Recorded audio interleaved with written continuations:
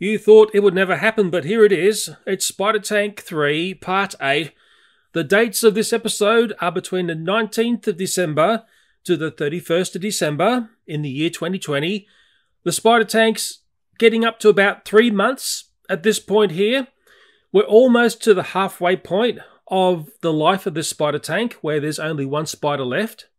And within this enclosed Spider Tank, we have two sorts of spiders at the moment. There's Redback Spiders, which were all born as spiderlings into the tank. And about a month ago, I introduced some black house spider spiderlings into the tank just to mix things up. Before we get too excited, I better put up a boring warning that the warning has been removed.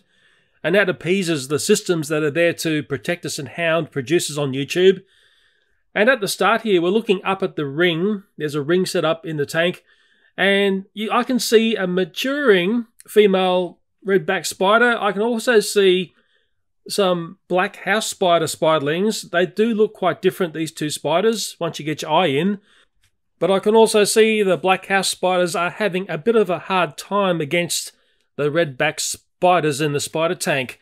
I'll put a red circle around the part where you need to see. I'll always try and do that because sometimes it's not that obvious and we are always looking at what are very, very small little things in the spider tank.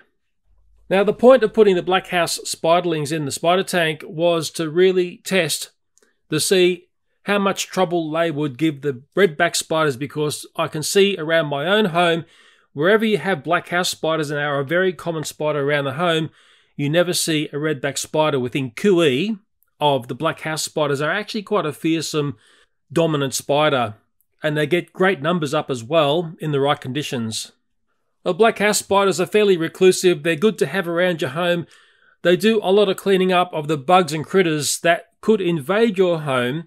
And they've got a very, very good web system where the bugs get trapped in the web, and then the black house spider will come along and give it a good venom bite. And the next thing is that bug is the black house spider's meal. I've actually been keeping an eye on a black house spider that's living inside a garbage truck toy on the kitchen windowsill, and it's been amazing to see how this spider operates. Normally they're operating at night in darkness. They're not a spider you see out during the day, but the times that I've caught this spider capturing something in the web, it's a very effective killer, and I'll tell you what, its venom acts very fast. I was quite surprised how fast whatever gets caught in this web gets knocked out by the black house spider. And years ago I used to speak about redback spiders residing in the toys in the backyard, Tonka trucks and anything that was metallic and hot and warm and friendly for them. Well, look at this, the black house spider also likes living in toys, so anything that's laying around and neglected can often become just a spider nest for whatever opportunistic spiders around. And just on the thought of being opportunistic, there are two ways to survive in Spider Tank 3. You either are an opportunistic type spider or you're an aggressive type spider. And we see going on here what started out as being a small melee that's ended up attracting a lot of other spiders, and one of the larger, what looks like female redback spiders has come along and decided to take advantage of what was going on. I believe the bulk of the spiders involved here are redback spiders. There are some larger male redback spiders in the tank by this stage. They've got what looks like two little pom-poms at the front of them, or baubles, where the female doesn't have that feature. And you can just see how manic it starts to get when there's an opportunity for a meal. Remembering at this point here, the only meal in Spider Tank 3 is the other spiders in the Spider Tank. As I've seen over and over in Spider Tank 3, the more aggressive spiders who take the big risk in capturing another spider for a meal are the ones who seem to be progressing forward, although you do have the other style of spider in here that will come in and basically clean up and get the second and third meal going on when one spider has finished feeding.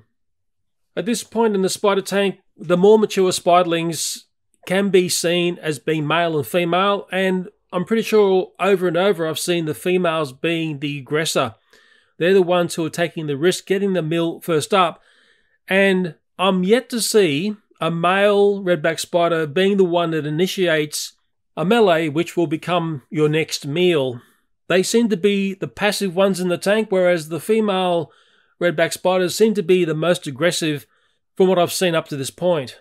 The black house spider spiderlings seem to be very reclusive. They are hovering around the ring area. They've got their own little zones, and a lot of the spiders here do have zones, but they are still clumping together, and they seem to get caught out when they go out all by themselves.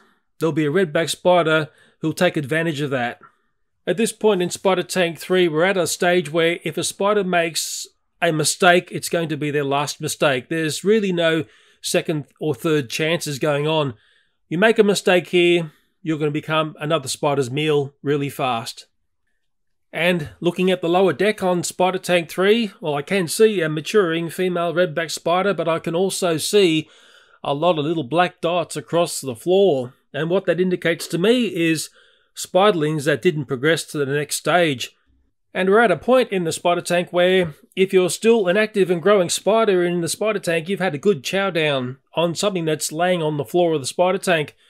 The redback spiders are finding their zones, and this is an important thing because once a spider sets up a zone, it will protect the zone. And from what I can see, the redbacks have chosen all different areas in the spider tank. Some have got a zone up near the top ring. I can also see a spider skin up there as well. So obviously as a spider grows, they shed their skin to get to the next phase.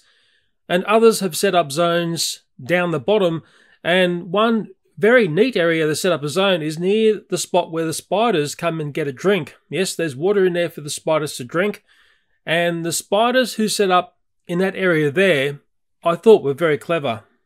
And maybe another thing that's going on at this point, the redback spider egg sacs that opened up later in the spider tank have almost become cannon fodder because they've got the more mature redbacks in there, which have really taken advantage of the situation. And a big challenge for me in recording Spider Tank 3 is taking a gamble sometimes and going in close on something, hoping something will happen in front of the camera. A lot of the time, there are things going on in the background which are out of focus that we're not seeing clearly, but all the time there's something going on at some area in a spider tank. It's an extremely dynamic zone at the moment. In the next few episodes, it really starts to change and becomes a very different spider tank versus what you see here. And it's almost like the spider tank gets to a cliff edge and the population of spiders in the tank just plummets to just a few. It's quite interesting how fast the population dies off when we get to a certain point. Next bit of footage is quite curious. There's a female spiderling there and also a male spiderling. We can clearly see it's a male now. Another spider comes in near the female, she reacts, and then goes around near the male spider, and the male spider does next to nothing. We might look at this a couple of times because it does show the difference in attitude between a female redback spiderling and the male redback spiderling. The female reacts, the male just sits there doing not much at all. Mind you, saying male spiderling might be wrong because this male might be at adult size now. They don't live for very long. If it's a spider from the first egg sac that opened in Spider Tank 3, well, it's 3 months old and the males live for about 6 to 7 months.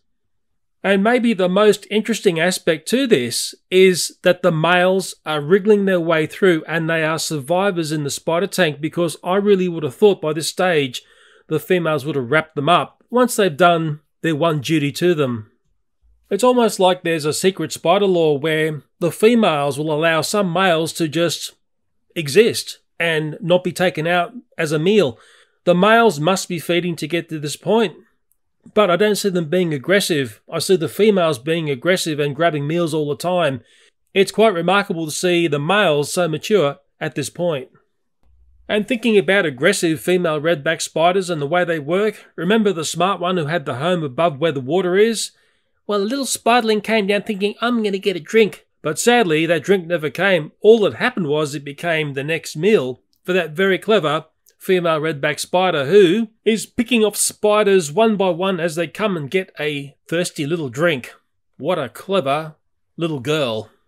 I'll finish with what the ball camera could see in Spider Tank 3. I looked for the largest spiders in the spider tank. The biggest spiders at this time are males. Their leg spread is almost filling up the whole frame here. They're quite impressive to look at. They're a tad boring. The spiders don't move around that much when you want them to. I also picked off some of the larger females that I could find, which are quite nice to look at.